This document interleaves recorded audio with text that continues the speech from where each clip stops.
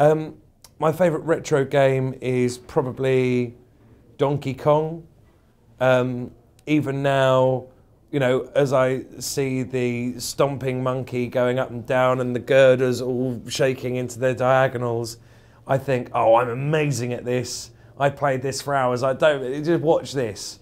And, you know, third girder hit with a barrel halfway up a broken ladder thinking, oh no, I remember now. It's not that I'm really good at this, I played it for hours because I'm terrible at it.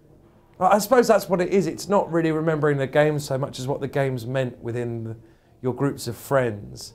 And Puzzle Bobble's the one that we had at Sixth Form College. There was like one cabinet at college and Puzzle Bobble. And like the guys who were great at Puzzle Bobble were worshipped in their own lunchtimes.